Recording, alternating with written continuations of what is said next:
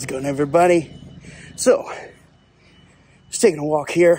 I think as I have seen, and I've seen Fender has come out with a Tone Master Pro.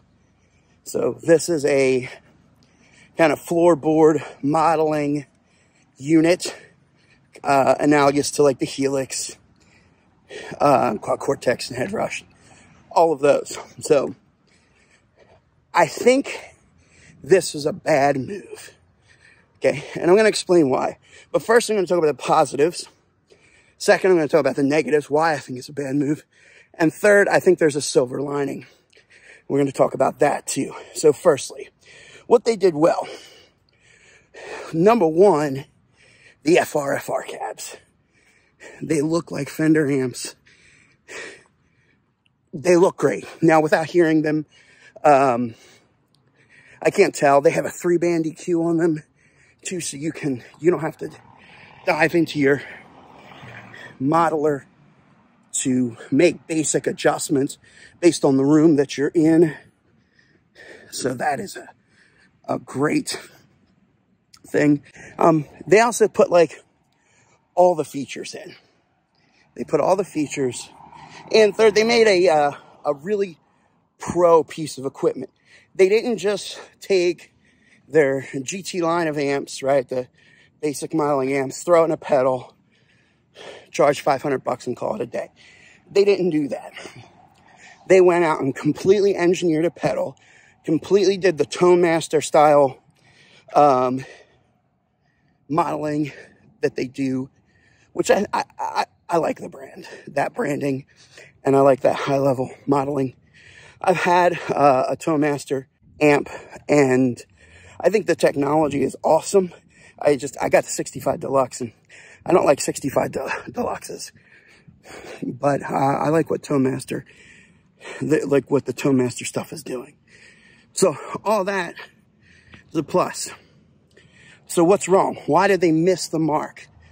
What's wrong with this idea? And it comes down to these big modeling floorboards. And this doesn't look massive, but the idea of this, where it has like all the amps ever and all the effects and everything in one pedal, I don't think this is a growing industry or part of the industry. I think this is a dying part of the industry because it's just too much. Nobody needs all of that junk. Maybe a few players. I just don't think the market is big for that at all. Oh, I have some friends here. Hey, puppies! You got the dogs. Oh, but the small amp modeling pedals are what's up. And by and large, we don't need a million amps. And most of us playing already have pedal boards. So you'll pick up a few new, with this big, all-encompassing one, you'll pick up a few newer players. You'll pick up some home enthusiasts. I don't think you're going to pry many people away from the systems they're already using, like Helix or Head Rush or Quad Cortex or any of that, because those people have already put so much time and effort and money into their setups. I don't think they're going to change. And I don't think you're going to get a lot of young players because it's expensive. You know, it's $1,700.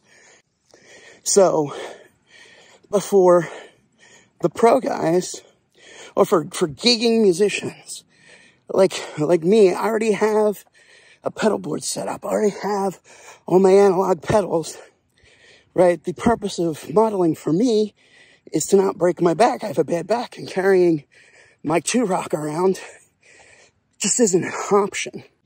But here's the silver lining. See, I gig with a UA Dream. So I use the UA Dream on my pedal board, and I think that is the future of modeling. Now I want to see Fender do that, and I think they will. I think that's the silver lining. And please, Fender, give us tweeds, give us brown face with harmonic tremolo. You come out with that pedal, boom, I'm putting money down. I will buy that when it comes out. But As far as this big one, I think it will lead to really great products. I think hopefully this leads to a tweed or brown face Toolmaster actual amps, which I've been dying for. Based on the videos out there, what do you think? Let me know. Comment below, like, subscribe, all the YouTube stuff. And thanks for watching. And remember, it's always about the song. Peace.